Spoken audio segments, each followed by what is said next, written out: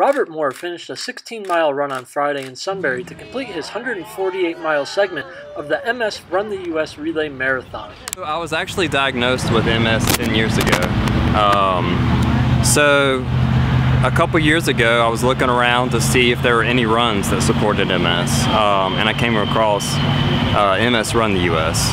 At the time, I was like, there's no way I could do that. I guess this year came and I saw something on Facebook advertising this run. They were looking for new runners. So I felt like my body was ready, my training was ready, so I applied and got accepted. And I guess a couple of different things. I was excited, but also nervous. I knew his training had slowed down during the summer, and so I guess there's a little bit of like worry, wondering if he could do all of the miles that he was about to do. This week was 5 marathons, so at least 26.2 miles. And then today was right at 16 miles. So it was a total of 148 miles in 6 days. Surprisingly, my body cooperated, and it's just amazing.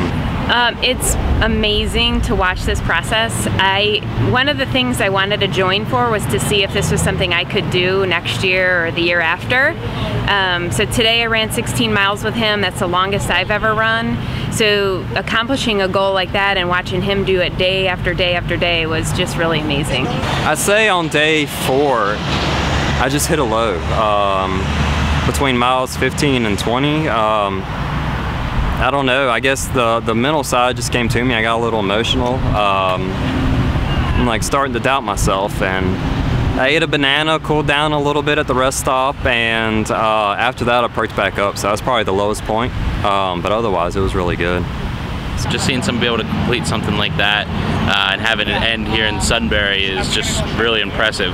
To run that many marathons, that many days consecutively, and have it end right here on the riverfront was awesome.